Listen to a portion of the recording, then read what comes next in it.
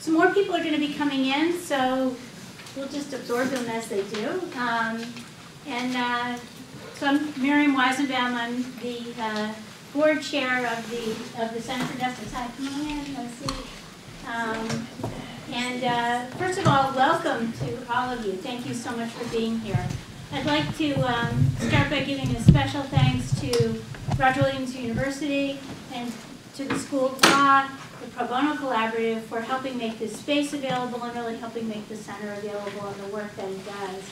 I'd also like to thank the Rhode Island Foundation for providing a grant specifically to support this event. So thank you to the Rhode Island Foundation. And then, of course, with respect to utility justice, thank you to the George Wiley Center for being our partner.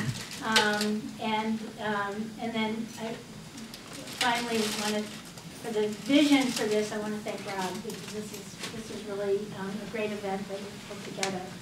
So, you know, I think we all know that there are these means available to help individuals and families make our beautiful, vibrant, and embattled cities better than they are, organizing people and the tools of the law. And so this is a forum that's going to talk about those coming together and how they do and how they don't and how they might, and that's going to be the subject of this forum. What you might not know is that with respect to that topic, we have like rock stars here. This is really an amazing group of people, and we're so lucky. And these are people who not only do this collaboration really on the ground and at every level of government and the judiciary, but also reflect and think and write and talk about how law and organizing can come together to move more justice into the world. So I really want to thank all of you for being here, and we are just so honored to have this group. Tony Romano is going to be moderating this panel, and I'd like, so let me just quickly introduce Tony, who I've had a chance to talk with tonight, and again, we're really lucky to have him here.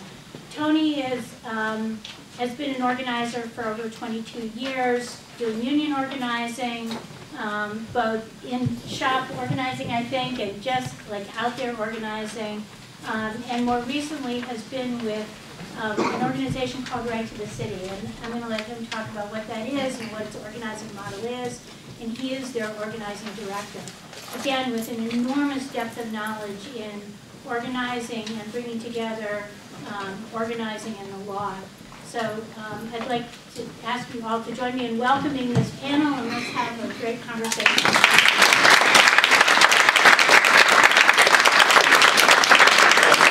Miriam, and it's wonderful to be here.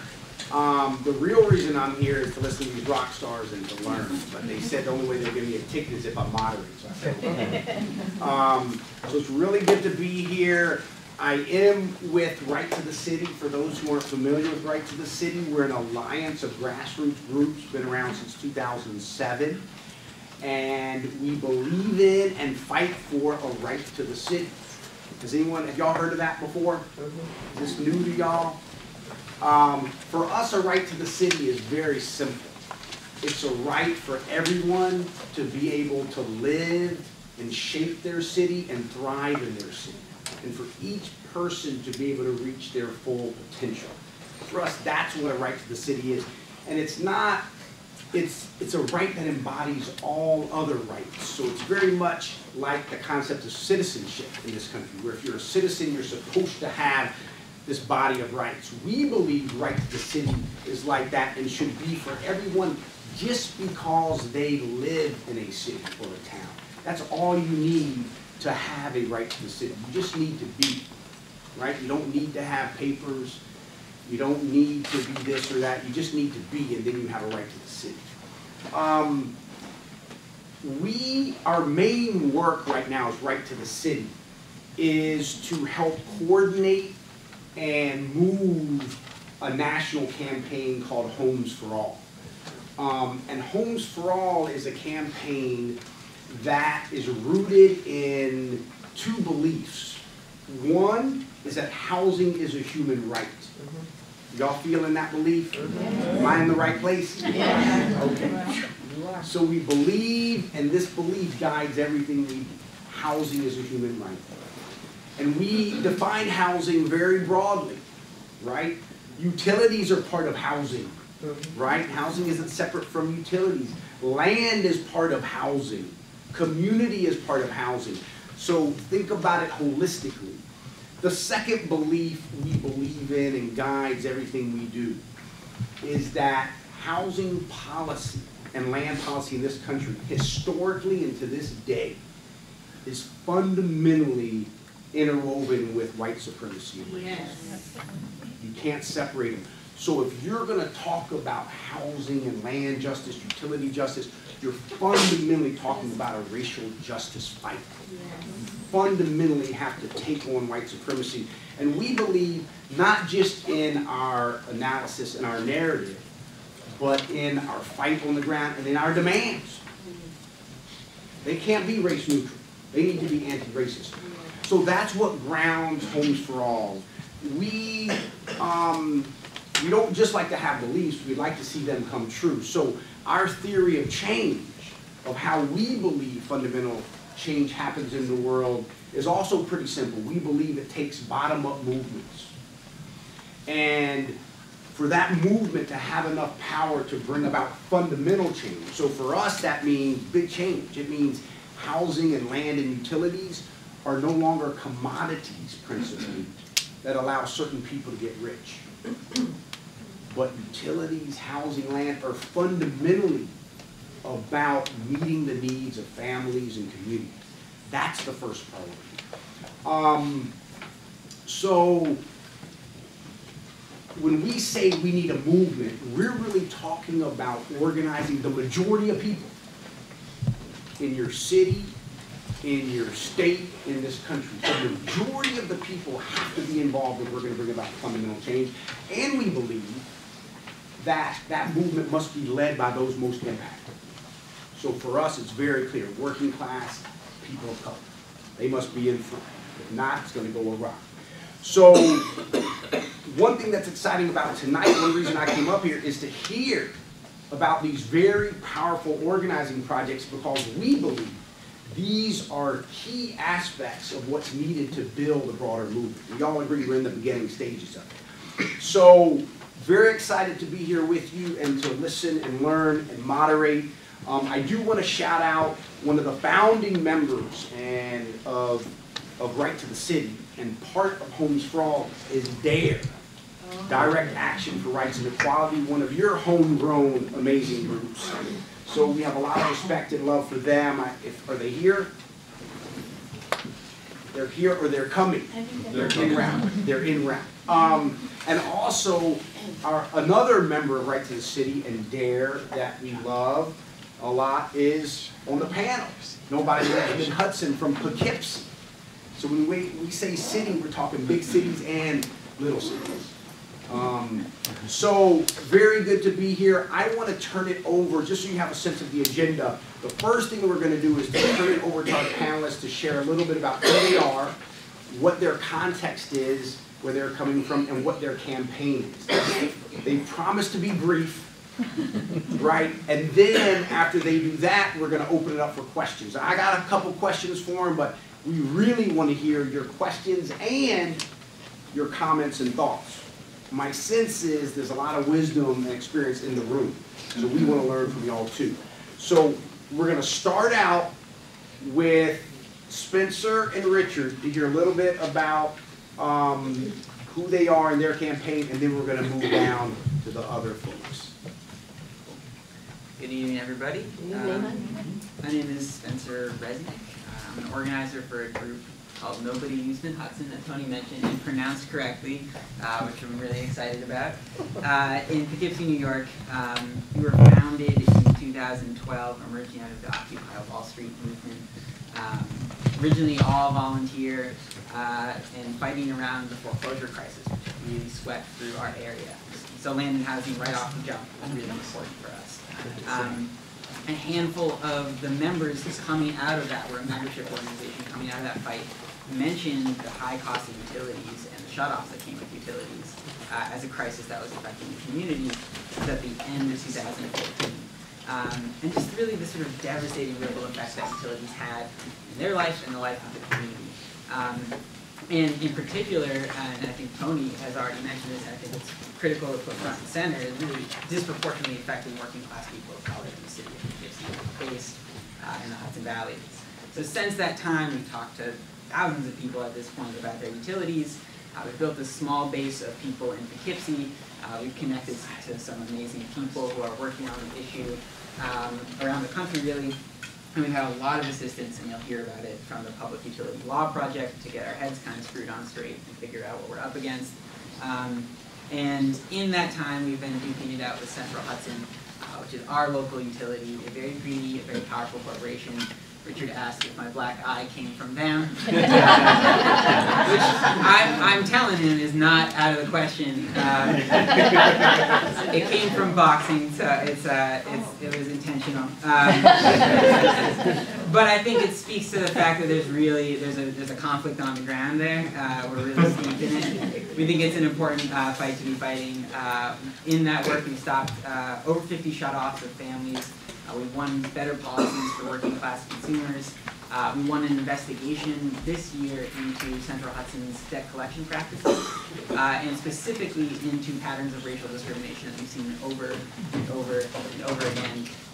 And we had to fight for that investigation, and the results are still haven't come out yet. We need to touch base on that. But it's been a step forward for us as an organization, for us as a community, to be building this campaign. I want to pause really quickly to think I'm respecting the time, to just shout out the George Wiley Center for providing some really early on support to help us figure out, so what are utilities, right? We approach it from this idea of the concept of the right to the city and how fundamental that is. When you start getting into utilities, it gets complicated real fast. So we really appreciate some of the early support that helped us kind of launch, and that this New York, Rhode Island connection is still happening. And I would just close by saying, as an organization that's committed to movement building, we think this is a really important fight because it connects so many different aspects of this right to the city. Because it connects to racial justice, because it connects to gender justice. I think that's another important component. At least our organization is majority black women, and it's women who get shut off disproportionately in our context, or who have to deal with the bills and the fallout that comes from a shut off. And it connects to environmental justice struggles, which we also see as fundamental, and that it's a really important part of this larger energy system. So those connections can be intimidating as an organizer. It's like, there's so much, where do you even start? But they also can be powerful because it allows us to be building a movement and connecting with other folks. So that's why we're part of Right to the City. We're trying to do that on a national level, but it's also why I'm happy to represent the organization tonight and connect with other folks, because we want to be building a movement, and it seems like we have great people on this panel who are doing that, and I'm happy to see you all here. Thank you.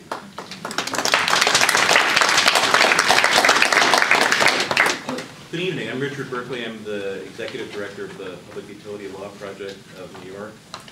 We incorporated 35 years ago as a not-for-profit public interest law firm with a unique mission in the state of New York. We are the only independent entity in the state that advocates, educates, and litigates on behalf of low and fixed-income utility consumers.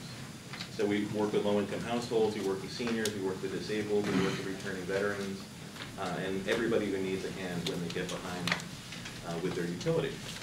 We actually were founded right after the Arab oil embargo and the Arab oil shocks of the late 1970s, when the cost of oil went up very quickly. And at the time, a bunch of people got together in upstate New York and decided that the cost of energy was never going to go down after that experience. And so they founded this organization to fight on behalf of people who couldn't keep up with that increasing cost of energy.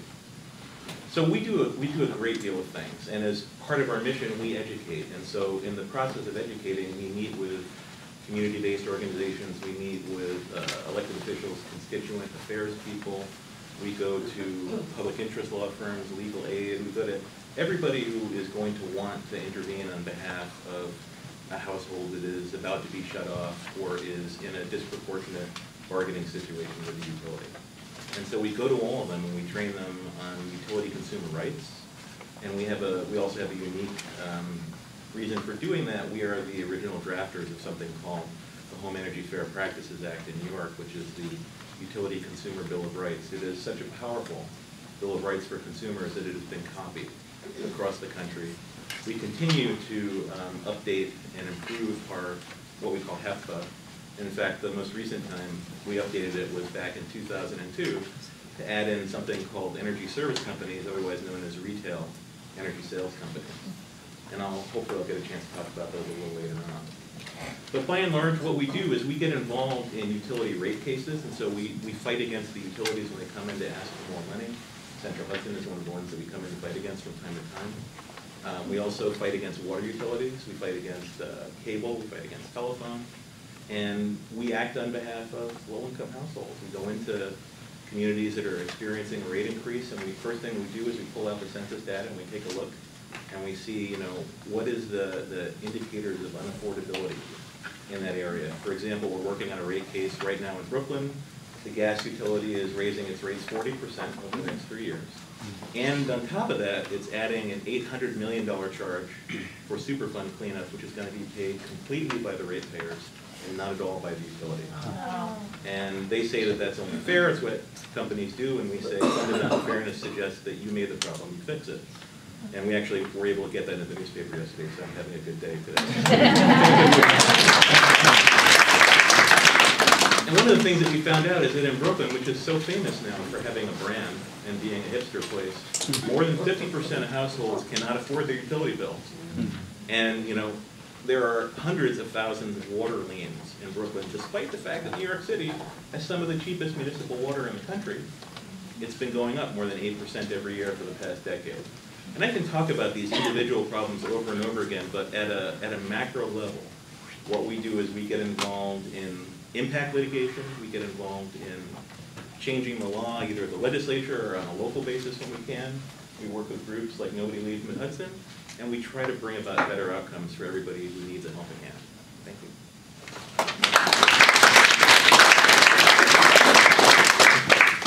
Well, I'm Marilyn Mullane from Michigan Legal Services, but since this work starts and never ends with organizing, I'd like Maureen to start off, and I can then talk about how we support the work that Michigan Welfare Rights Organization does and the People's Water Board and the other organizations that they're connected to in Detroit. I can do that. My name is Maureen Taylor. I'm the state chairperson of an organization called Michigan Welfare Rights, and I bring you all greetings. I bring you greetings from a city that used to be 1.8, 1.9 million residents, mostly tied either directly or indirectly to automobiles. We either made them, we drove them, we parked them, and as you can see how I look, I'm fly. That's because I'm from Detroit and we build cars. Second thing you need to know is that 1.8, 1.9 million has now dwindled to less than 700,000. More than 1 million people have left the city of Detroit because Dodge Main, Chevrolet Gear and Axle, Huber Avenue Foundry, Lynch Road Assembly, Cadillac Fleetwood, Cadillac Glass, Kelsey Hayes, and all the rest have closed. The reason they closed is because R2D2 took over jobs. Computers and technology that used to enhance labor now has replaced labor. So with all of the things that have gone on in my beloved city, we are now at the point where there are tens of thousands of water shutoffs, mass water shutoffs that have been happening in the city of Detroit for at least the last 4 or 5 years, and it just escalates on a regular basis. Our theory at welfare rights is that there are 3 prongs to the battle. We have to get involved in the legislature, change rules, stupid project, because most of the folks we vote for, whether they're Democrat or Republican, do not represent anything that's in this room. Second thing, we have to go legal, and we try to get lawyers and whatnot, but lawyers are the hardest people in the world to teach. They're so difficult. But you have to get these lawyers, and you have to drag them kicking and screaming into the room so that they will understand what the concept is. And the driving force for all changes in the nation, all changes in the world, is the battle that we manage outside on the streets. I'll say to you that at the appropriate time, I hope to be able to talk to you about the reasons why water is being shut off for tens of thousands of low-income people, why democracy was taken away from the folks that lived in the city of Detroit. And the third thing I want to convince you about is that this is no longer about just race. They don't care about white folks. They don't care about Latinos. They don't care anything about Asians or anybody else. The denominator that you're looking for now is if you don't have money, you're the enemy. The army I'm interested in building is not just an army of folks that look like me. I need somebody else in the right, in the fight, and in the right. At the end of this conversation, I hope to convince you that it's not just race, but class is extremely important in this battle. Again, my name is Maureen Taylor, and I bring you all greetings, and I hope to share additional information at the appropriate time.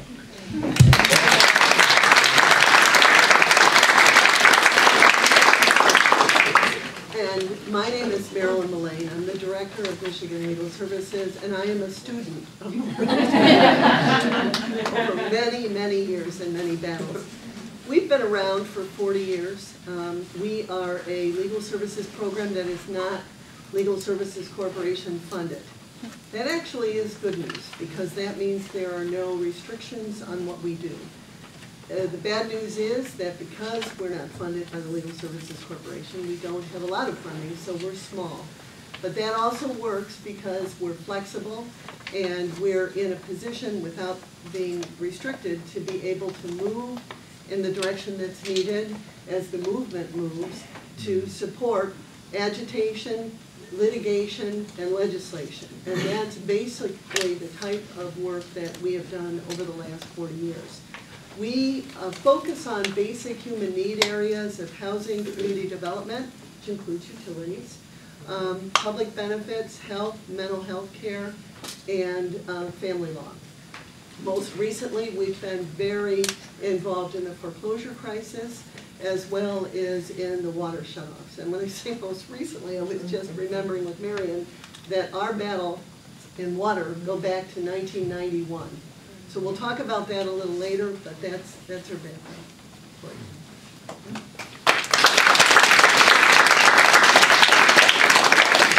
My name's Camille Viveris, and I'm the coordinator of the George Wiley Center. And I appreciate the comments by Brother Tony about us being in the early stages, but I have to start by recognizing some of our veterans on the war on the poor. Right? There was a moment in U.S. history where there was a war against poverty. We've gone past that moment, and for a long time, it's been sisters like Maureen that have been fighting on the forefront of the war on the poor. And the George Wiley Center came out of that struggle. It's been around for 35 years.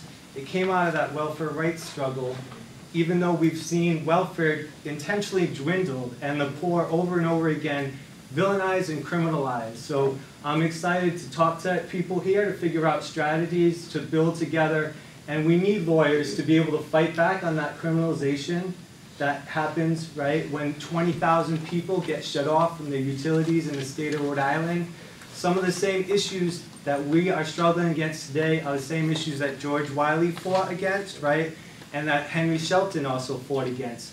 What is the role of the government, of law in society where we're the richest country on the planet of the earth, and we allow for people to be hospitalized because they can't afford to contribute to the billions of certain utilities, right?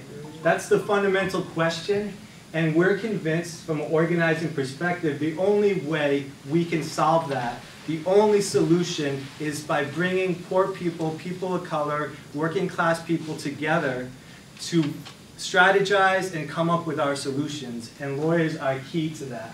So I welcome all of you as part of that struggle. If I haven't met you in the past, I look forward to working with you, and I have to close this intro in recognizing Henry Shelton, who we recently lost.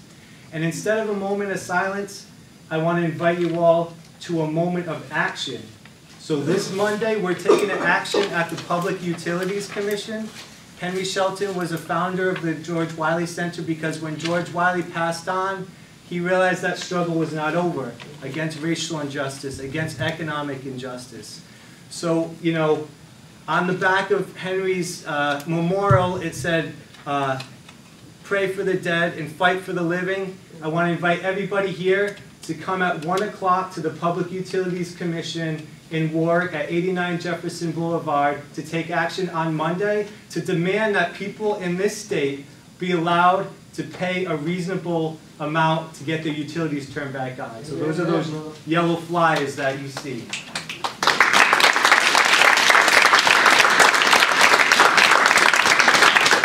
Hello everyone, I'm Rod McCraner. I serve as the Executive Director and the Supervising Attorney at the Rhode Island Center for Justice. The Center for Justice is a nonprofit public interest law center.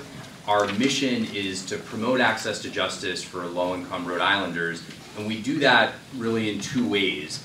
One is to provide legal assistance that would be otherwise unavailable because of funding restrictions and capacity limitations imposed on traditional sources of civil legal aid in the state of Rhode Island. So for example, our attorneys represent or provide legal assistance to undocumented immigrants who aren't paid minimum wage or overtime, and that's a legal service that is a form of legal assistance that's specifically prohibited by the Legal Services Corporation that Marilyn mentioned. We also seek to carry out our mission by partnering with community-based organizations like the George Wiley Center, Fuerza Laboral, which is a worker center based in Central Falls, Rhode Island, and in partnering with community-based organizations, we seek to be community lawyers, right? So, and that's really where our work around utility justice starts. It really started, for me, being educated by the George Wiley Center and its members about the reality of the injustice experienced by low-income households in Rhode Island whose gas and electric services is terminated. What I learned pretty quickly is that here in Rhode Island there's sort of a perfect storm of factors that contribute to this crisis that, as Camille said, results in every year 20,000 low-income households having their gas or electric service shut off for some period of time. So those factors include very high energy costs here in Rhode Island, inefficient heating systems, one of the oldest and poorest low-income rental housing stock in the country, and on high poverty rates as well. On top of all that, regulatory neglect, basically. So the regulatory agency in Rhode Island that's charged with protecting the rights of low-income consumers, unfortunately, for many years, has instead adopted a really anti-consumer policy and just exacerbated the problem.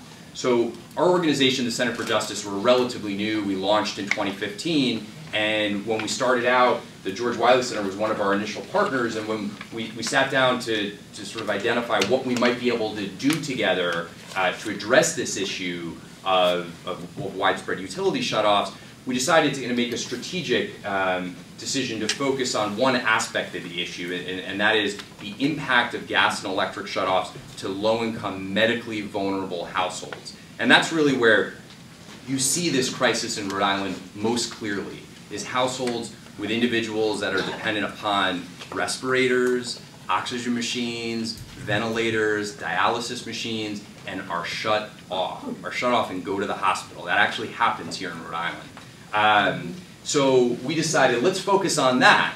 And how do we do that? So we established for the first time here in Rhode Island regular community-based legal clinics where low-income utility consumers could meet with attorneys and could receive legal assistance, including representation at the Division of Public Utilities and Carriers to request relief from utility shutoffs. once we started doing that, what we learned was, again, what the George Wiley Center already know and what was telling, and had been telling us, but was really hard to absorb until you actually do this work, was that the laws that are meant to protect medically vulnerable utility consumers just weren't being followed. They weren't being followed by National Grid, and they weren't being followed by the state of Rhode Island. And as a result of that, and of the really intensive, community-based legal work and organizing that we did with the George Wiley Center, we documented this systemic, illegal practice by both the public utility and the state regulator, and we filed a lawsuit just over a year ago on behalf of a group of low-income consumers who had serious medical issues, had been shut off, and on behalf of all other households, a class of consumers in the state that, that experience the same problem or were at risk of being shut off. That lawsuit, and we'll talk about it a little bit further later on in the organizing campaign that's gone along with it, but you know, we've had success in that. For over a year now, that category of households that are represented by the plaintiffs in that lawsuit have been protected from being shut off because of the lawsuit.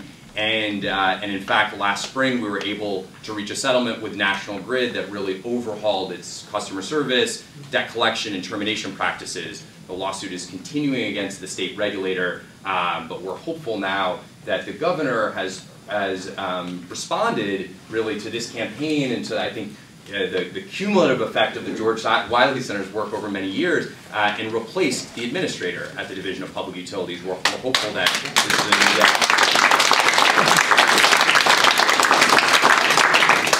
Thank you. Were we right about these folks being rock stars? It wasn't, we weren't bragging, we were being honest, right? Thank y'all very much. Now we want to open it up to y'all for both questions and thoughts, experiences, comments y'all have. We've heard some big issues brought up here. We want y'all to know you can go anywhere you want with the topics. Some of the topics I heard, I just want to repeat back, is people talked about the root causes of what's going on. And then in relation to the root causes, you heard you got to talk about race, you got to talk about class, you got to talk about gender. So root causes is one area we can go. The other thing we heard that was a theme is the attacks that are happening. They may be a little different, but we heard about shutoffs. We heard about crazy high rates everywhere, right? Causing tremendous harm and suffering. Next, in terms of the resistance and the fight back, we have here an example of the amazing partnership between organizing and lawyers, right? And often we can share a lot of examples of what shouldn't be happening and how horrible that can be. These are examples of what it should look like. And, like I think especially our sisters from Detroit said, that partnership's critical, and it's very important, I heard, that the lawyers follow the lead of the organizing and of the impacted residents. And finally, I think you heard more than utility issues come up here. We heard welfare rights, we heard climate justice. So I think there is this question of, we understand utility justice isn't a siloed fight. It's totally interconnected to many other issues. So those are some of the different areas that were brought up. We want y'all to feel free to take this wherever you want. So we're going to open it up now for questions and comments. Just raise your hand and we'll call on you. We hope everyone gets a chance to ask or share. And let me just get a sense of how many people have burning questions right now. So, okay, let's start with you. Hi, my question is Gordon. And please introduce yourself, name, organization. My name is Sean Mark. I'm with the Roger Williams Law School. I'm a first-year law student. My background is in criminal justice. I was a police officer for 8 years, and then 911 officer and dispatcher for about 4. And my question is about, in Detroit, I know there was something that happened with the water, and I wanted to know the demographics of the people who were affected by the water. Not so much a shut-off, but they couldn't drink it because it wasn't clean enough water. You know, Detroit is a microcosm of things that are happening around the world. And because of our arrogance, because it's a majority African-American city, Latino American city, Middle Eastern, outside of the Middle East, the largest number of Middle Easterners live in Detroit. And we work together at all these factories. So we don't bomb each other and that kind of thing. We marry each other's family members, we steal each other's cars.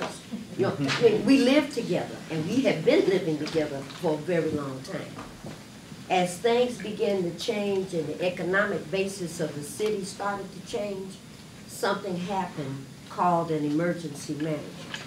And that's when the governor said, you people in Detroit are just too stupid, with all these people leaving, too stupid to figure out what you need to do to fix yourselves. So what we're going to do is appoint someone to be the director of your city who reports only to me.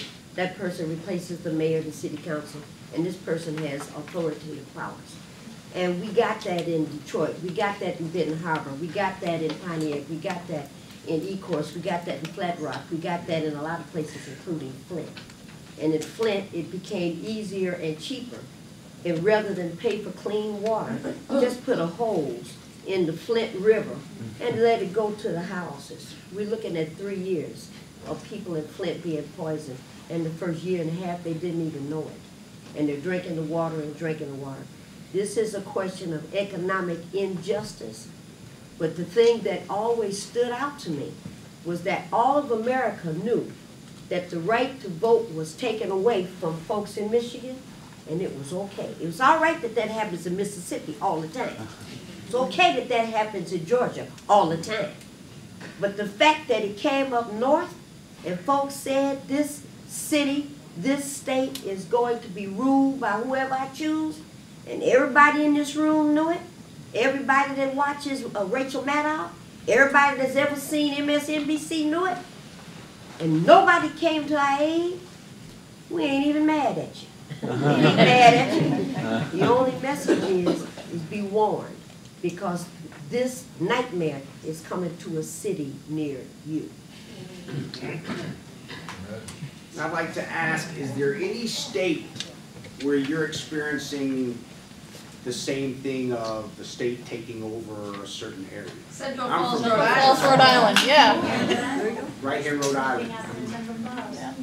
Okay. Around what issue? Education. What's happening here? Any other states? One more thing. You know the movie Jurassic Park?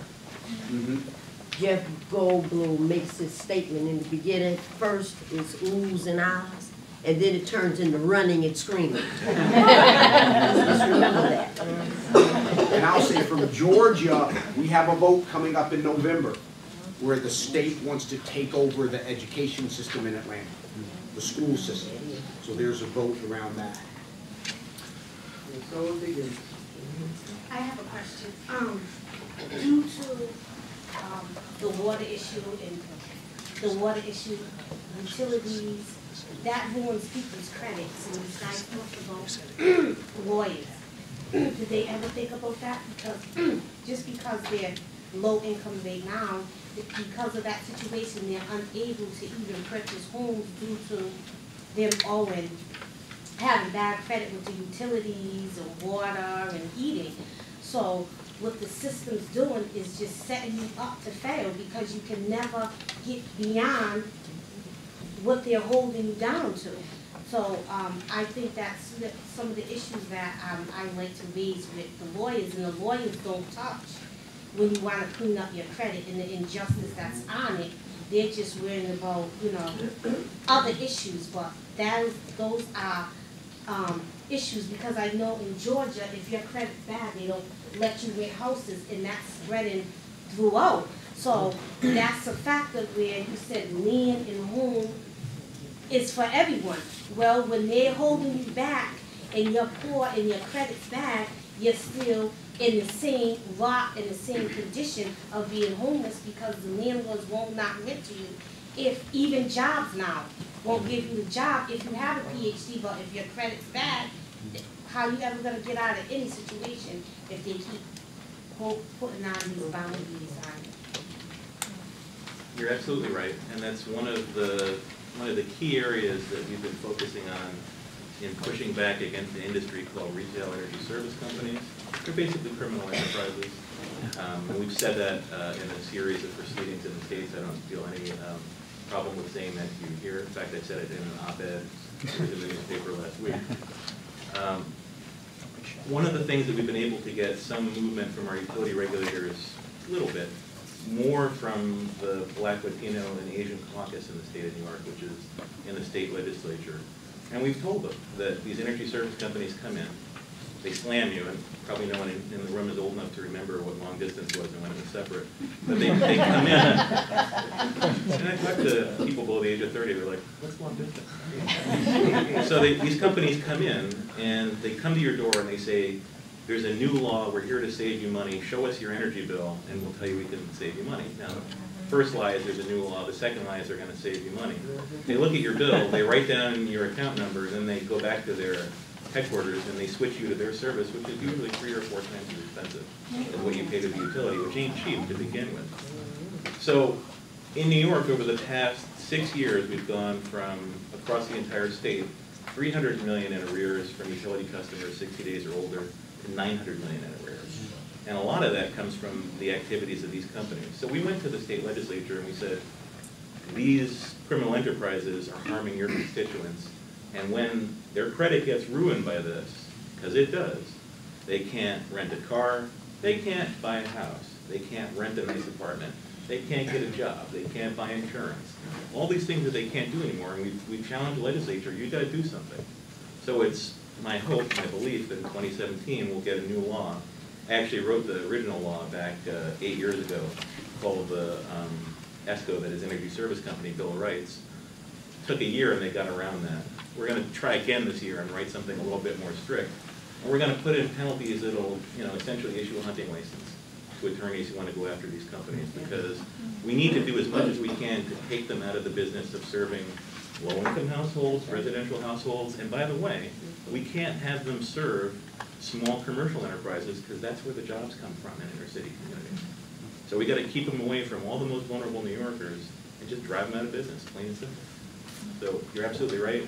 I wish you would spread the word around because it's something that everybody needs to know. I just want to say that it's a really great question. It makes me think about, as lawyers, particularly when we are providing direct legal assistance in this context, to utility consumers, we're oftentimes focused on solving the most immediate pressing problem, right? The crisis, which usually is my utilities are about to be shut off or they've already been shut off. And so our focus is stopping that or getting your services back on. And what we found here in Rhode Island is that the right to adequate notice, the right to a fair hearing before your service gets turned off, that none of that was really being provided. And so that's a lot of what we focused on. But you're right that getting somebody's service turned back on or preventing it from being shut off doesn't solve this problem of unaffordable utility bills resulting in debt accumulation and then ruining people's credit. And I think that's why, again, the link between providing legal assistance to folks who have immediate emergencies, using that as an opportunity to draw folks in to collective action, right, at the Wiley Center is really critical, because it's the Wiley Center that accomplished here in Rhode Island for the first time ever a debt forgiveness program for utility services, right? So the consumer who enrolls in this and makes a payment actually can eliminate part of their arrears, and that is something that can actually prevent this larger issue of ruining people's credit. Is that the Henry Shelter program? Correct. Well, yeah. That bit there, I would find that was helpful, because sometimes that was another program to set people up to fail, because when it first came up, it was too high for someone to pay. You had to pay whatever you owe plus an additional. So if you're struggling, and I told him, it's set me up to fail. So, and once you miss one payment, you're done. You can't get that debt forgiveness program is over. So let me, so you're right now describing the tension that we all live in organizing, right? Where we have to celebrate victories, but we have to be real and transparent. And one of my favorite quotes is Almerica Cabral, tell the people no lies, right? Claim no easy victories. That wasn't an easy victory, the Henry Shelton Act, let me tell you that. It took 17 years of organizing, and it did provide people with the ability to pay 10% down, which helped thousands of people get their utilities restored. And we saw a decline in shutoffs from 30,000 down to 20,000. So it did make a difference on the ground. But were we happy with that? Was Henry happy with that? No.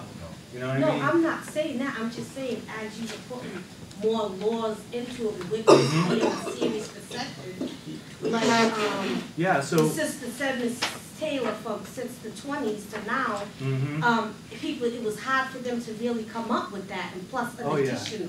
Yeah, no, it's so basically, let me give a little update, because I know we want to focus on the Lifeline program, but this is important for people to know. If you've defaulted on the Henry Shelton Act, we've made some changes. It's called the Arrearage Management Plan, and it's been implemented. It took us a few years to make modifications, and exactly the point you're bringing up is one of the changes, right? So if you go into default and you miss 2 payments, you have a year to pay back those 2 payments to get back in a program. It's not a one-time only plan, which was never what the George Wiley Center intended, but we embraced the step forward to allow for people to pay 10% down.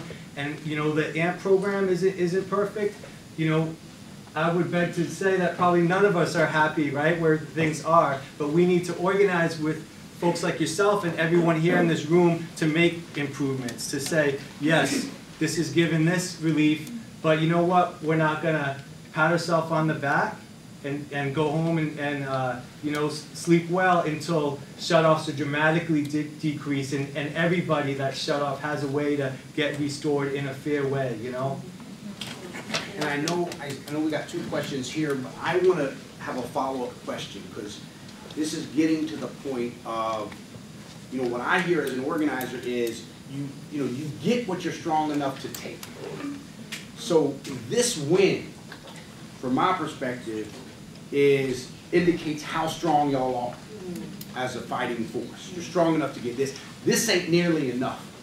So my question to the panelists and to y'all is, what are the organizing challenges and what are the organizing opportunities that you're seeing where we can go from maybe hundreds of people in Providence that are united to thousands of people that are united for utility justice? Because once you go from hundreds to thousands who are actively involved, who will hit the streets, who will do what's needed, then you're talking the win is going to be big.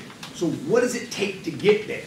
Let's celebrate where we are, but we got to go a lot further. So from y'all, what's working with your organizing, what challenges are there, and let's see what we can learn in terms of what it's going to take to get to the next level. Wow, okay, all right. I'm in the hot seat here.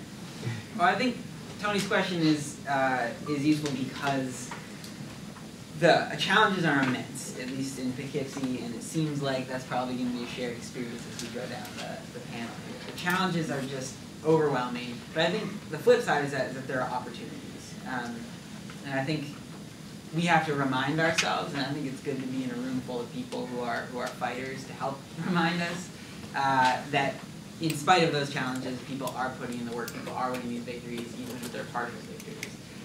So I think I just want to shout out to people here for coming out and having this conversation. It's helpful to kind of isolate in Poughkeepsie a lot of the time, to be here and to make these connections that are useful for reminding us that we can work through those challenges.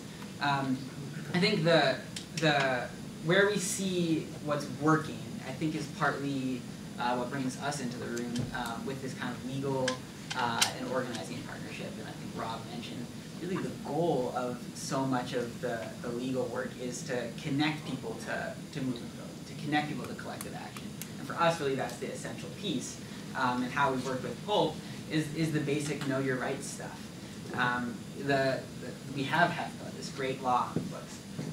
I can tell you the first time I looked at this fat PDF, you know, on the computer, I was like, I don't know how to, I can't wrap my head around this. I think that's true for everybody, and it's even worse when you're in crisis. Having folks who helped us kind of distill that, get what are the rights that are really contained in this complex document, and how do you use them, was essential. We call that strategy the sword and shield strategy. The shield is the legal defense, right? It's that ability to know your rights, the ability to avert the crisis yourself, right? People do this when they come to the organization. They learn their rights, they get on the phone, they file a consumer complaint. That initial line of defense in getting out of the crisis, which is a shut off tomorrow. Kids won't be able to do their homework tomorrow if the lights are out. That's really essential because I think it opens up space to organize. So we found, and that's why we call the other aspect the sword. The shield defends you, but the sword is that you need to go on the offensive to change the structures that are in place, to challenge the corporations that are trying to take over your utilities. So I think we found what's working is to use both pieces side by side. I think what we found on the flip side is that when people are in crisis, the need to meet that, even with the rights education, even with filing effective consumer complaints, is overwhelmed by the amount of stress and stressors in people's lives. And I don't think we found the right, I don't think any single organization can just focus its energies on one issue at a time and think that that's going to meet people's needs, right? Because our members come in with issues around education, issues around other aspects of housing, around their status, their citizenship status. Those things are swirling all the time. I think as an organization, to meet those challenges, we're in the process of discovering that we need to be branching out and fighting on many fronts at once and connecting with the groups and the organizations that are fighting on those fronts as well. So I think we're seeing some success with the sword and shield model. We're also seeing some limits. So I'll stop there. And I'd like to add on to what Spencer's saying. We have the great pleasure of working with groups like Nobody Reached in Hudson, where we were so pleased at how quickly they picked up this, Article 2 of the Public Service Law, 30 separate pieces of statute that are very complicated, but that are really powerful in protecting people who are at their wits' end. We gain them that space to figure out what the next step is, because as Spencer pointed out, as Tony pointed out before, people don't come to you knowing what their issue is necessarily, but they certainly don't come to you with one issue. There are always a bunch of them. The trick is where we have the ability to help, where our partners have the ability to help, either in direct partnerships like with Nobody Leaves Mid-Hudson, or with Push Buffalo or Canva Legal Services in New York City, or with virtual partnerships. We help them to get that space for the family or the families, because frequently we get entire high-rise buildings in the city that have no gas for a year or something like that, which you think is impossible in New York City, but happens more often than you think. So we get that space to do the next piece of organizing. As a law firm, we don't do a lot of frontline organizing anymore, although I myself, like Tony, am a former union organizer. My number two, my chief administrator, is 35 years in the affordable housing movement. She invented most of the affordable housing programs in the state of New York. My number three attorney spent 35 years with the welfare rights fights back to the 70s, and so we have all this background, which enables us to work to create virtual partnerships and also to know what the other pieces are that are touching on this one narrow area that we do, which is utilities. But I think for us, working closely with groups like Nobody Leaves Mid-Hudson, finding new groups that can learn that kind of skill and to help push back in the neighborhood is important to us too. And then to spread that through virtual partnerships. And we work with groups all over the state. There are only 5 of us in my organization. We say we're a small organization with a big mission. And we're trying to work with a state of 20 million people, where there are over 1 million shutoffs a year. There are 8 million final termination notices that are sent out a year. When we talk about water, people are being shut off against their rights every day. When we talk about telephone, people's phone is being shut off at home because they owe money on their cable bill on this bundle package. And so you lose 911 because you didn't pay for watching, I don't know what kind of crap you're watching on TV, but you shouldn't lose 911 for that.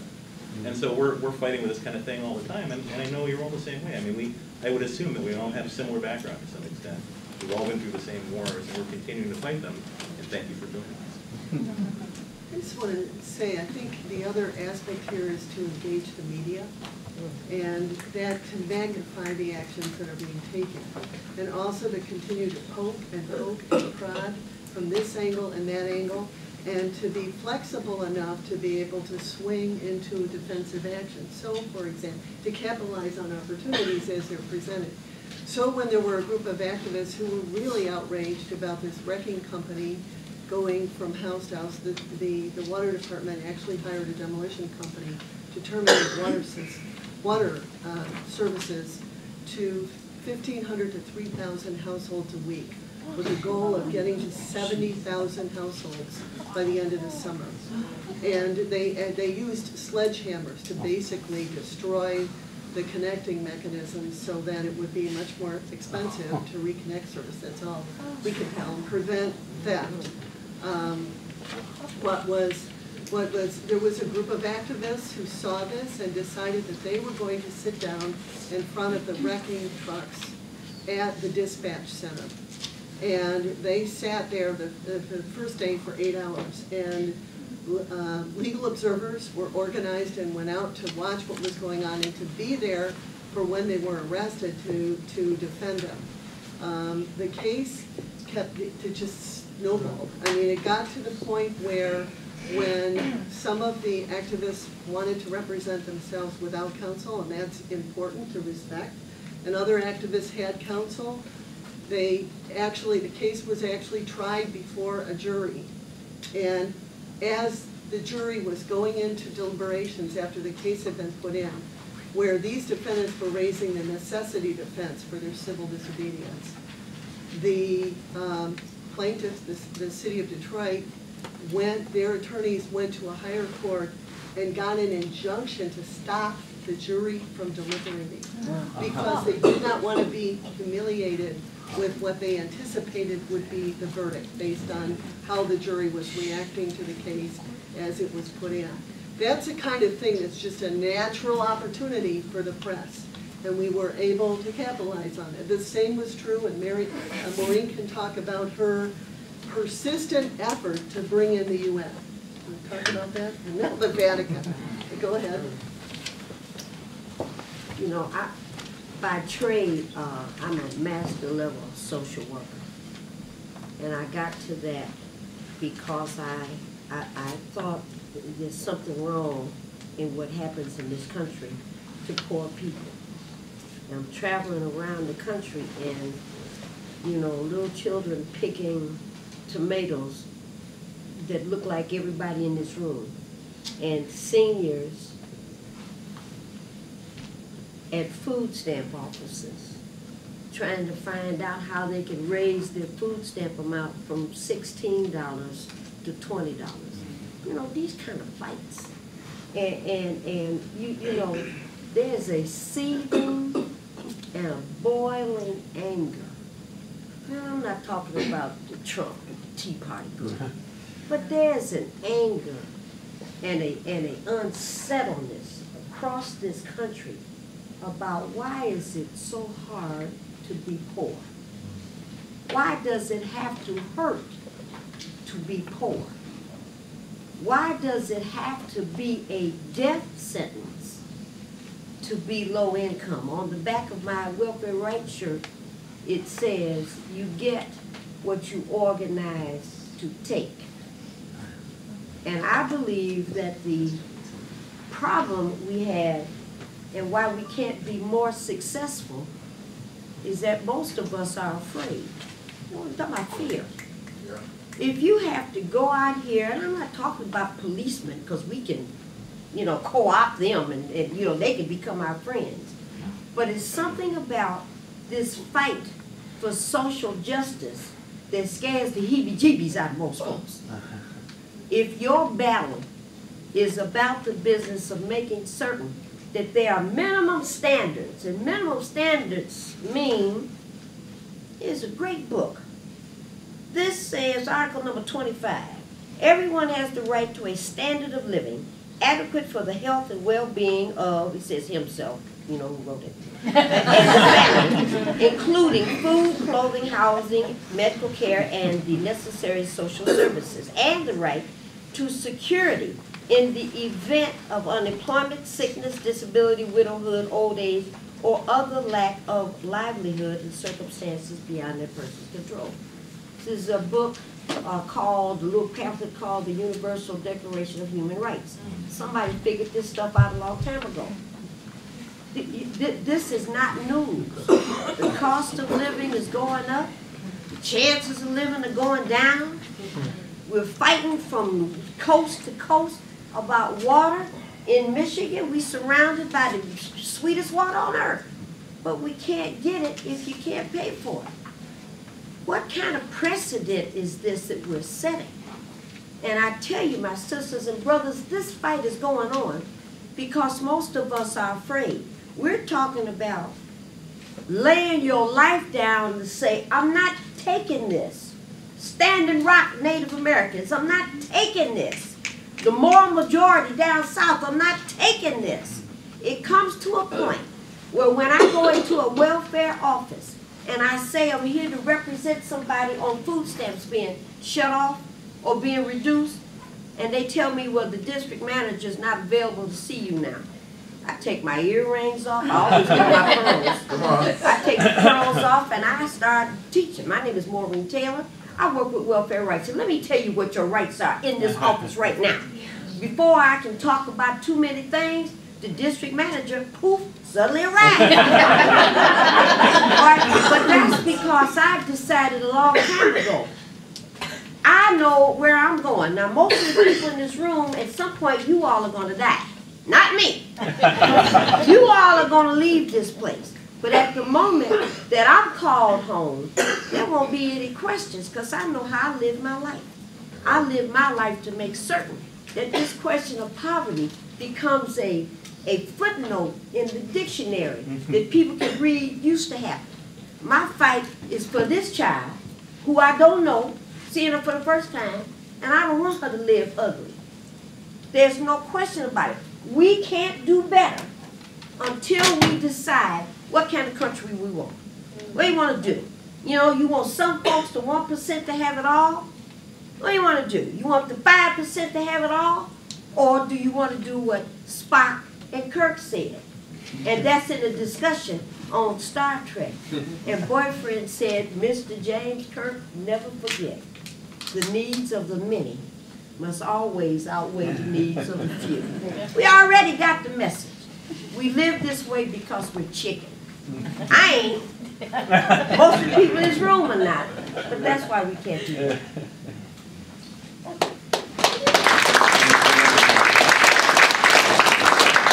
Follow up on that. I was really curious about filing the petition with the UN. Can you give the background on that and the effect? May I, Mr. Chair, very quickly? I was so disgusted at the lack of attention that the city and the state was paying to these water shutoffs. And then I met some folks that said, why don't you talk to the individuals in the UN? How are we going to do that? So I started writing letters. And I emailed them. You have to come and you have to do something. You have to come and you have to do something. You have to come and you have to do something. And I wrote those letters for months. And I didn't miss a week. I wrote every week and sent a letter. And at the top of the letter, the same letter, it had 1. Next week it said 2. Next week it said 3. So it was clear what I was doing. After several months, I got a call from the United Nations and said, we're sick of this mail. What do you want us to do? That's how it started. And that's how they ended up coming to Detroit. I started at the same time writing Pope Francis. You got to do something about the water. You got to do something about the water. You got to do something about the water. I wrote that letter for 2.5 years. I got a call from the Vatican 3 weeks ago. They said, we've been looking at that stupid letters you've been writing, those emails, and we would like you to come to Rome. We'll pay for your trip, and we're going to put you up. Of course, I thought it was a prank call. I leave for the Vatican next Tuesday, and we're going to talk to the Pope.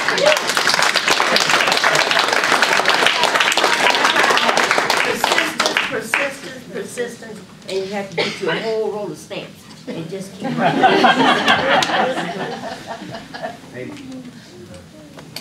Hi, my name is Steve Fishback. I'm a lawyer, legal aid lawyer here. I do a lot of racial justice work like there. and I have a legal question, which might, many folks don't feel like you can't answer a legal question. I work with a group of lawyers and community folks around the country, including the great city of Detroit, on trying to improve the way that the federal government enforces a civil rights law called Title VI of the Civil Rights Act. And just bear with me for a second. It's a legal question, so it'll take a while. Title VI of the Civil Rights Act, mostly for the people in the audience, is a law that bars recipients of federal funds from discriminating on the basis of race, color, or national origin. There's also a similar law for that protects people on the basis of handicap. I'm less familiar with that, much more familiar with Title VI. And the people that I've been working with around the country have been trying to increase the number of administrative complaints filed with federal agencies to get them to investigate practices of recipients that have discriminatory outcomes. And I think this is an area, ripe for utility justice work because every single public utilities commission receives federal funds. And the agency, probably for them, would be the Department of Energy. I've done a lot of environmental justice work and have limited experience dealing with the EPA. I can tell you how bad their Title VI enforcement program is, but there are folks in the Justice Department that are really interested in trying to improve this. So my question to you is, have you considered using Title VI of the Civil Rights Act to remedy, for example, the situation with water shutoffs in Detroit, or even just rate increases? So that's the question. We haven't. In Flint, the EPA complaint was filed with the EPA by that group of lawyers who are working on that issue there. We have we filed 3 water cases over time. The first case was based on a state appropriations bill, statute, that provided that the state was to pay a certain amount for water to prevent shutoffs or to restore service. And our governor back in 1991 just decided to rewrite the policy irrespective of what the legislative mandate was. That was a nice, clean, simple, easy case. So that case was based on a clear law. It was filed on behalf of a few individuals whose water had been shut off for mandamus relief, or for the court to order the government to do what it was supposed to do. And the policy was rewritten and water was provided. That was 91. In 2004, we filed an administrative complaint with the Board of Water Commissioners to get the board to develop a water affordability plan. And it was through that process that Roger Colton, international expert, was hired to develop Detroit's plan. And then the push was to push that plan through the city council, which did occur. The problem then was in implementation, which kind of got started, fits and starts, and of course it was a, pardon the pun, but a watered down plan, because that's what happens in this process. You only get as much as you're able to win in a legislative process. And so, but even that watered down water affordability plan basically went nowhere. And then now we're at the Son of Sam with the massive water shutoffs, and that was a federal court administrative adversary proceeding filed in bankruptcy court, because that's where we were stuck. The city was in a bankruptcy proceeding, and it depends on appeal at this point at the Sixth Circuit. But we haven't done that. I know that the water lawyers who are looking at the Flint situation have filed complaints with the Environmental Protection Agency on those grounds. So that's the next step. I mean, we really need to look at that. I think that does make a lot of sense. One of the important things also to know about Title VI is that you don't need a lawyer to file a complaint. That's true. So, this is stuff that community people can do on their own, although, of course, it might make a lot more sense to do it with the help of a lawyer. But, I mean, that's also one of the beauties of this particular law is that, you know, the legal piece doesn't have to be there as much. And actually, it's very good for organizers because, you know, if the agency doesn't do anything with your complaint, you know how to respond. So, it's a challenge to y'all. Anyone else with this topic? Well, I'll just add, we haven't filed any administrative complaints under Title VI, but our litigation was initially focused on these gross violations of the Rhode Island regulations and also the failure to provide basic procedural due process to consumers facing termination.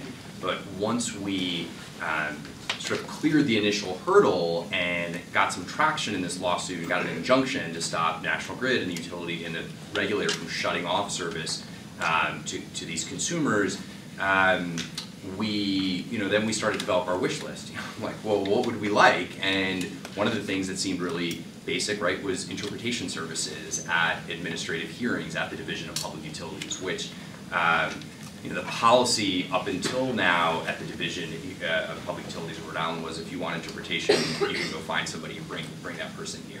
But we're not going to provide interpretation services, even though we get funding from the U.S. Department of Transportation, and that funding requires us to have a language access plan. So we amended our complaint to include a cause of action under Title VI, and I think we're confident now that that's an issue that we're going to have success on. And we haven't done anything with Title VI really in New York, because every time we bring that up, suddenly someone finds a new right somewhere that they're going to hand out in the context of our argument. But I think it's something to look at, because we're having a problem with National Grid, which is a big part of New York State's utility business. Particularly in New York City, they're the monopoly gas provider for heating and for cooking. And there's a pattern that seems to be arising in the way that they're shutting people off or not giving them an affordable deferred payment agreement, which is, an absolute right in New York under passed by the Home Energy Fair Practices Act. So we're starting to gather, as much as we can in the way of records, and then we're going to do some statistical analysis and see if we can find some kind of disparate impact or something that we can then take a couple of legal theories and walk into court and see what we can do. So thank you for the idea. Thank you. And I'm going to come to y'all in 1 second. I have a follow-up question. I've heard y'all talk about there's a lot of immediate steps we have to take. We have to stop water shut-offs where we can, get interpretation. I think we all know, we all talk about utility justice. So I just want to stop a second and hear from y'all a reminder of what do y'all understand as utility justice and what is the big goal? Right? We all know there's going to be multiple fights along the way, but if we aren't clear where we're going, we certainly aren't going to get there. So I just want us to stop for a second and hear from y'all when y'all talk about utility justice and the ultimate goal of what utility justice looks like. What is that? I mean, so there's a long legacy, even in the state of Rhode Island, of like the idea that utilities should be controlled by consumers. And at the George Wiley Center, we think the people that are most vulnerable can actually be the most powerful, right? That's counterintuitive to what we're taught. We're taught this individualist type of morality where people feel blamed, right? They come to our meetings.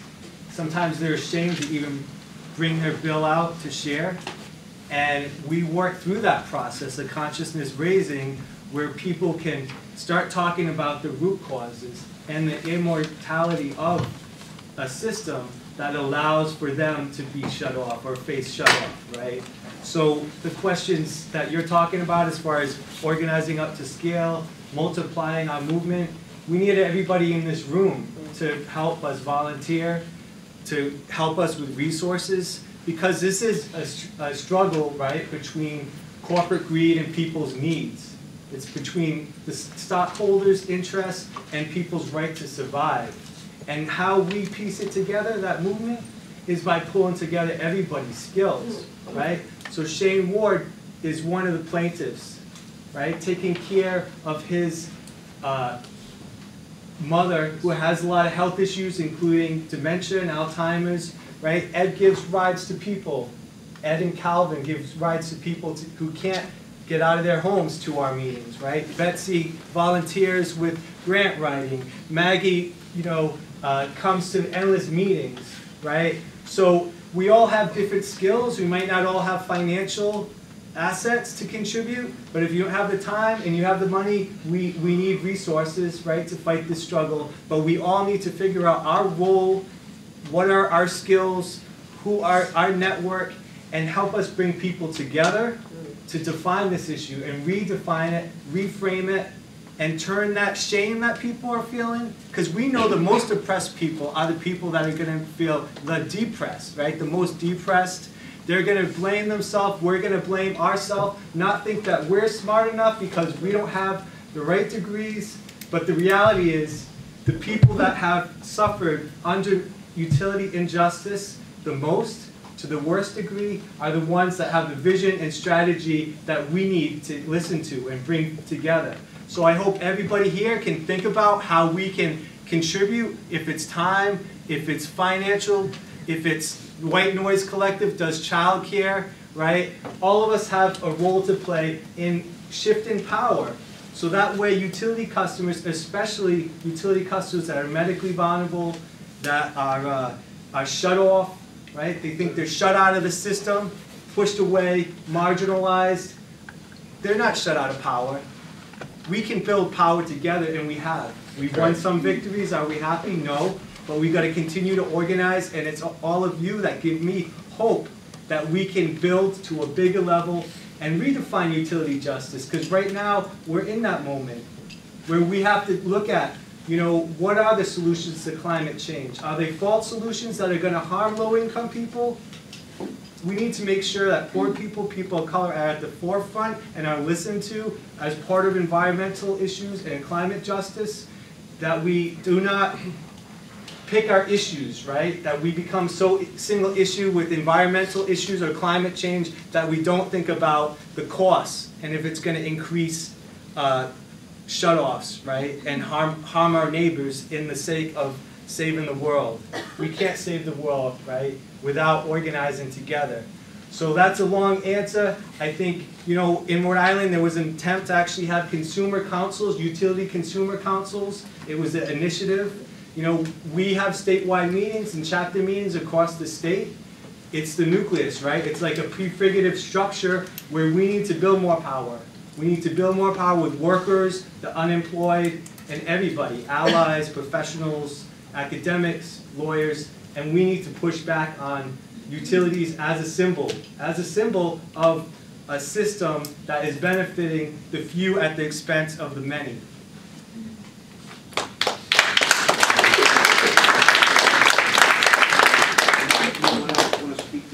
I will say the welfare rights position is that human beings need to strive for the same utility rights that are enjoyed by people's pets. If you don't feed a dog, if you don't water the cat, and the neighbors find out, they're going to call ISIS, Al-Qaeda will be called. Everybody on earth is going to be called to your neighborhood if you don't give your daughter, or if you don't give your dog or your cat water to drink. So we raise this, and of course it's irony, but we raise this that human beings at least deserve the same kind of respect and utility rights as your pets.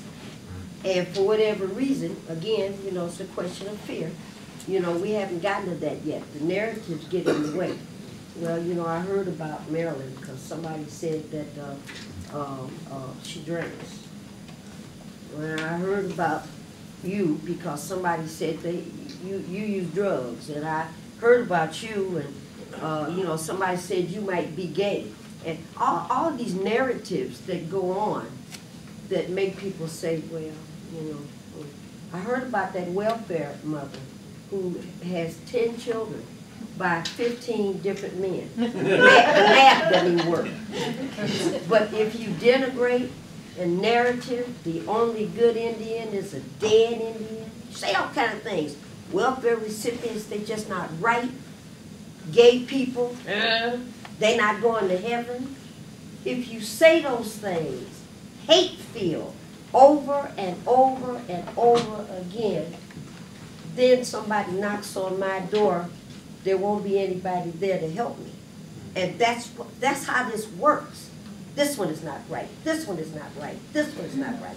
Aren't we at least as good as your dog or your cat? So that would be the goal. At least be able to be respected, at least as good as Fido. We're going to be wrapping up now. I want to ask everyone who has a question, let's at least hear the question, right? And we'll try to get some answers. So if you have a question, we want to hear it. So I want to take multiple questions. So I'll stand up briefly. My name is I'm a 1L right now at Roger Williams Law School. I'm also, giving you all a clear shot here, I'm the chairman of Providence Water. So my question for you is, the challenge that we face running utility is really twofold. On the one hand, when we step above that riskiest demographic that you're all helping right now, you have the middle class who are sort of skating along but are struggling with rates that are increasing very quickly. And the reason that they're increasing is that we are under a substantial number of mandates to make sure that we continue to provide clean, reliable drinking water to the public. We have 500 miles of cast iron pipe that was laid sometime between the Civil War and 1950. We have thousands of lead service lines. We have daily challenges, attacking the system. To what extent, are you able to help advocate, or do you see your role advocating beyond just that safety net, but helping us address the larger rate issue that we're facing right now? Okay, hold on. Any other questions? Where? To the gentleman. Oh, sorry. So, I'm Sergio. I'm a member of the Providence IWW. We're a labor union, a radical labor union. And I guess my question is not necessarily convoluted, but it's a commentary to one of the initial questions that you initially mentioned. Because it sounds like, basically my concern is similar to the woman who stepped out earlier about people who don't qualify for the programs that you guys have been able to win. That's where my family and myself are in. Those are the people that I care about. There are a lot of people who just fall through the cracks. I'm worried about those people and the ways in which we fight. And honestly, I don't think the legal route is the way to fight. And it sounds like y'all acknowledge that there are limits to the legal route and do value on-the-ground organizing, right? And so that's what I'm wondering about. I personally feel that we need to be connecting our issues that we're facing with utility and connect them to broader issues with housing altogether, right? And I think that could look like talking about rent increases, talking about general conditions in a house that impact people's health and all that type of stuff in ways that, again, don't point us to the courts or to the legal system, but instead can build our confidence to fight where we're at. And we're in our houses, we're in our neighborhoods, and so we need to fight there.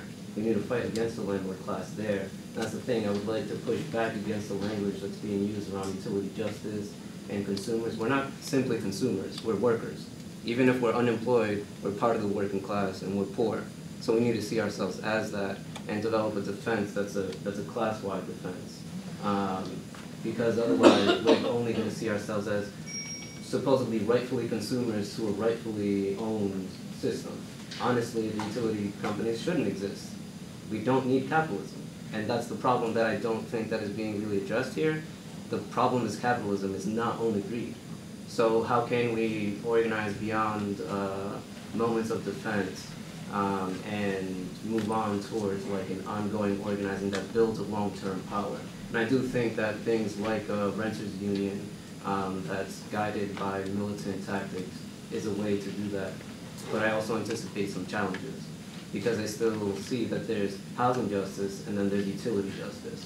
So I'm wondering, what are the challenges in bringing up utility issues within a broader housing struggle, if that makes any sense. Thank you, brother. Before we turn it over to y'all for the last comment, any other questions or comments? I just wanted to make a comment. My name is Jimmy Smith. I'm a first year law student at Roger Williams. I really like what the two ladies said in the middle. I really do think being poor is a death sentence. Did you say two ladies in the middle? Yes. And I agree with both of you that being poor is a death sentence. Part of that is actually what you said, that we need to change the perspectives in terms of the media.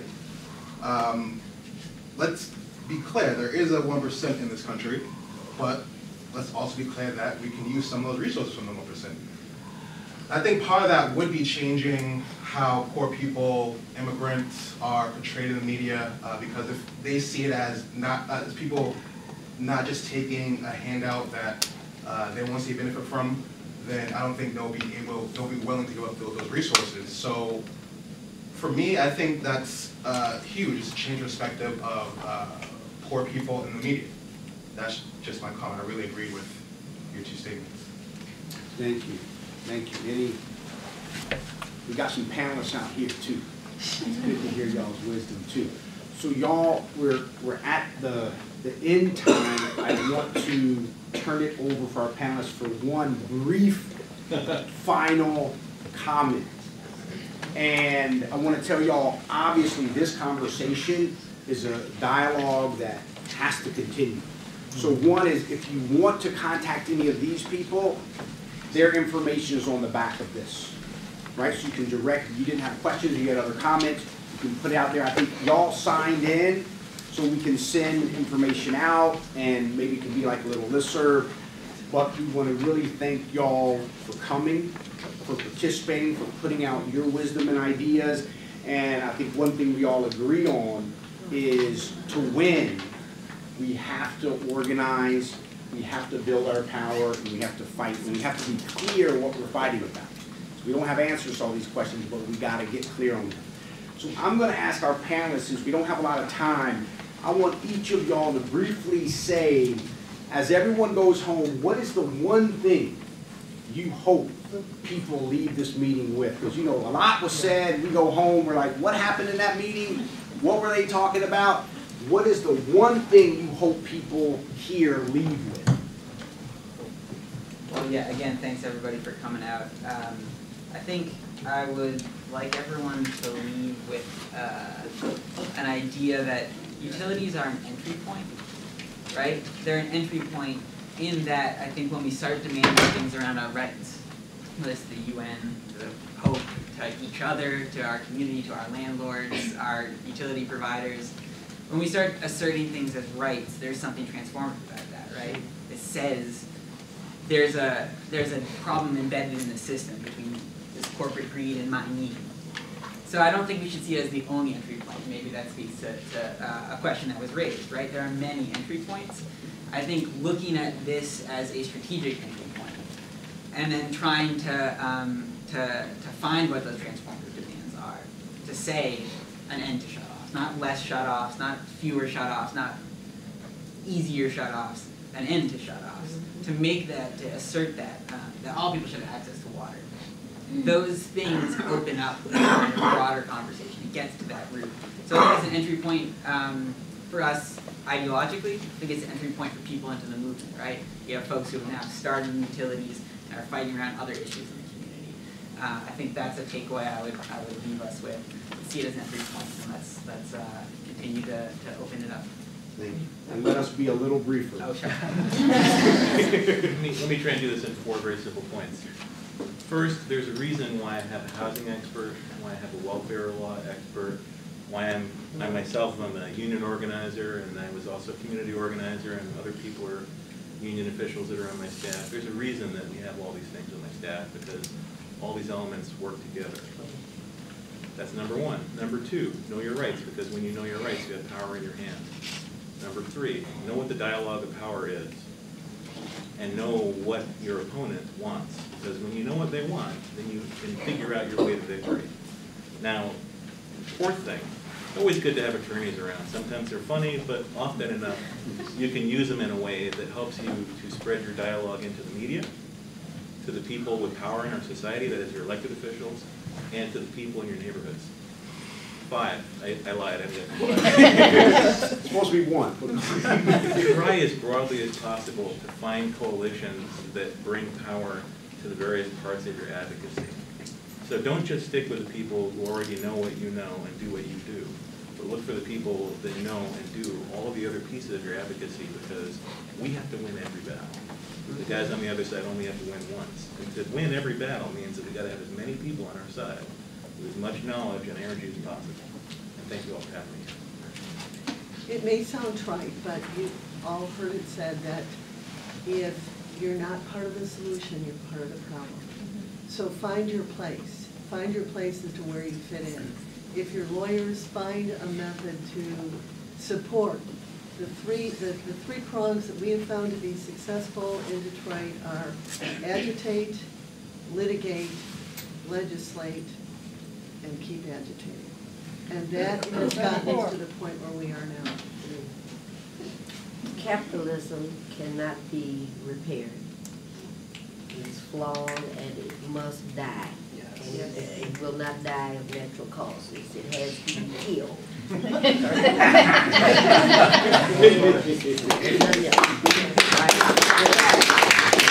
I also say there's too much pain being suffered by low-income families. It's just too much. And if we care for the country and if we care for each other, we will find a way to make water accessible, housing accessible, health care accessible, all of the things that people need to survive. We will find a way to make those things successful. The yachts, the folks in the yachts are doing good, but the folks in the rowboats are in big trouble. We have to lift all ships, and we start with the dispossessed. You cannot put enough Band-Aids on capitalism. It won't work. So now we have to start thinking about something else. Thank you so much for the invitation to be here and for this wonderful hotel room that you made.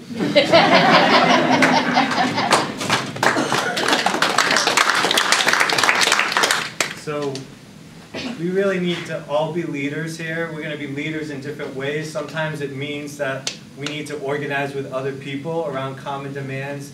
And sometimes it means that we're going to be very lonely, right? So whether someone's going to law school or whatever profession, trade that you're going into, whatever skills, whatever vision you have for your life, in order to have integrity and bring the world into a step toward the vision and values that we want to be proud about, that we don't have to feel guilty and embarrassed or shameful, we all need to figure out how we can be leaders together and for ourselves. And sometimes that's going to mean change of profession. Sometimes that's going to mean losing friends.